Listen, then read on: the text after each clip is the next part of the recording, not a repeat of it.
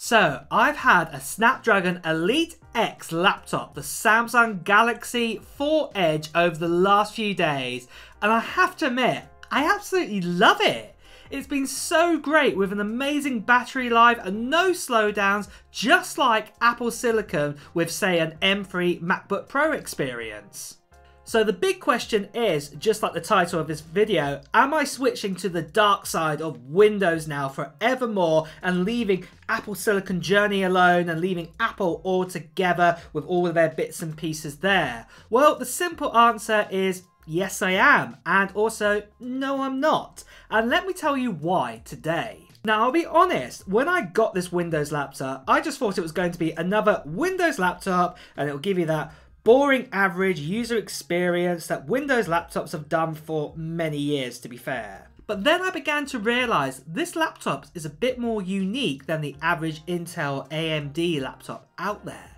The design of his laptop to start with is an all-metal design, and yes, I know, lots of premium Windows laptops out there are made in metal like this, but this is where I'd say other big changes came along.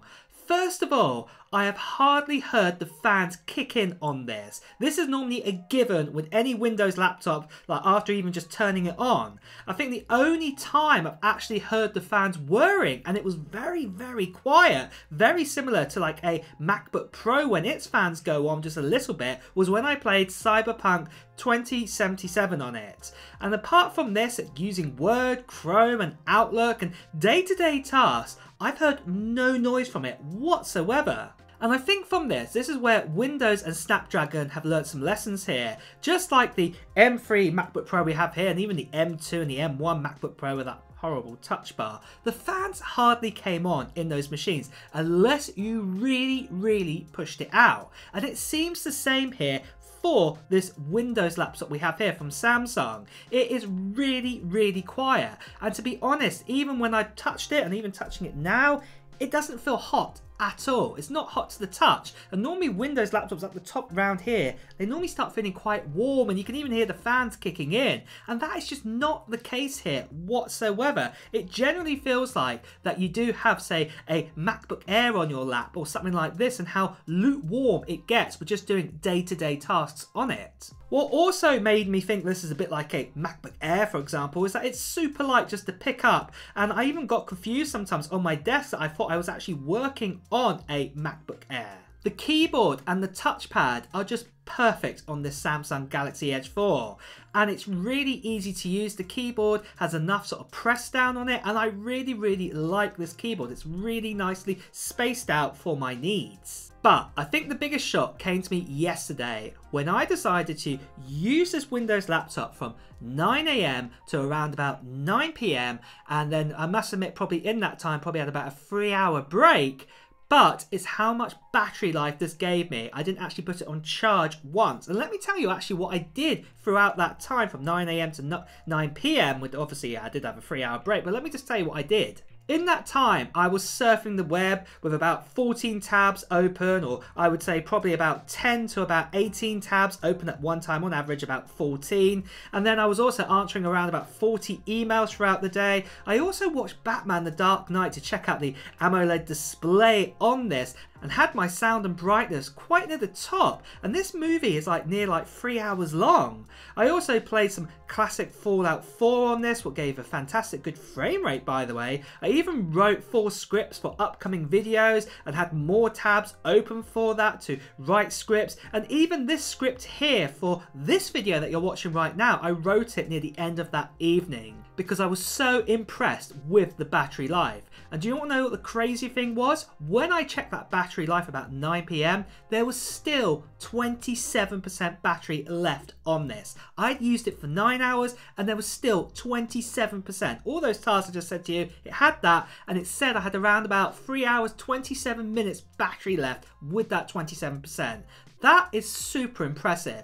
I have never ever known a Windows laptop to go that far with its battery life, and as you can see right here, this is a super thin laptop too. Also the fact I'll just mention that even with 16 gigabytes of RAM, it never got too hot. Like I said, the fans never kicked in, and it never stumbled either with like freezing or anything like that. It was just working perfectly. And what I would also say is that Windows 11 for ARM is not fully polished yet, but yeah, I'm fully getting this experience. I think it may be in a year or two down the line, it's going to be even more well polished than what it is right now, but yeah, it's still great at the moment. This is when it got me thinking. One reason why I love Macs is because of their battery life. They don't stumble if you get the right RAM amount for your needs, and the software is really great too. And I have to admit, this ARM version of Windows 11 is really good too.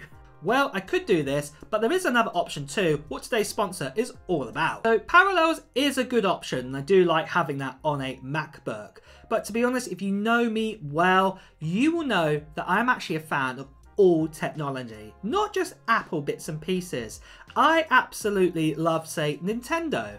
I also love Sony and their PlayStations. I also love, say, the Xbox. I also love Android phones too. Funny enough, I'm going to admit it here. And I even love Windows PCs. And I am going to admit it, I do really love an ARM chip, or let's say the Snapdragon X Elite Windows laptop experience. It is really, really amazing. Like I already mentioned, I know it is very early days here, but it does remind me when the M1 Max came out at the end of 2020, and it looked like it was going to be a very bright future for Apple there, and it did actually become a super bright future for them. And I see exactly the same here for Windows, with so many pro apps that are looking to make it native on this version of Windows instead of just using Prism to convert the apps or x86 apps to work on this device. They are working to make this even better and even make our battery lives even last longer, and also to get even more performance out of the apps. One thing I'm also super excited about is ARM games development. So right now, obviously on this machine, it's using Prism to convert those games. But just imagine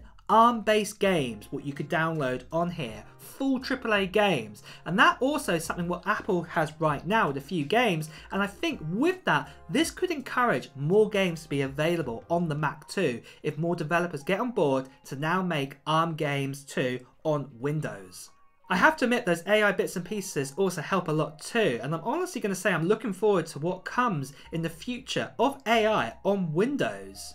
What I'm going to say is, as the future progresses, I think I'm going to try out more ARM-based Windows laptops, more AI laptops, Windows ones going forward, but also I'm going to stick with MacBooks too, because obviously the Apple Silicon journey is also getting really exciting now. We know that Apple Intelligence is coming out later on this year, and I'm really looking forward to seeing those AI features on here. And also I would love to compare them to, say, Windows 11 and the Copilot Plus features too. So as much as I love Macs here, and you know, I am a Mac user, and in the back of our heads, and mine included too, we go, oh, we hate Windows, it's rubbish. I'm gonna have to do this. Well done, Windows and Snapdragon. Fantastic effort. It is absolutely fantastic. So on that note, I'm going to keep both of these machines, and I'm going to use the right machine for the right job when I need it. But on that note too, guys, what are your thoughts? Have you guys bought yourself a Snapdragon Windows laptop? Are you going to even try one out? Because to be deadly honest, even if you are a massive Mac fan like I am, I would still try this out because I'm going to admit it is really, really good. But I would love to know your thoughts in the comments below. Let me know what you think. And with that as well, guys, it's time to wrap up this video. So if you have enjoyed watching it, please do press the like button. And also at the same time, if you want to hear the latest Apple news, reviews and comparisons like we've done today, make sure you subscribe to this channel and also hit that notification bell too. Until next time, guys, I'll see you really soon. Take care. Bye bye.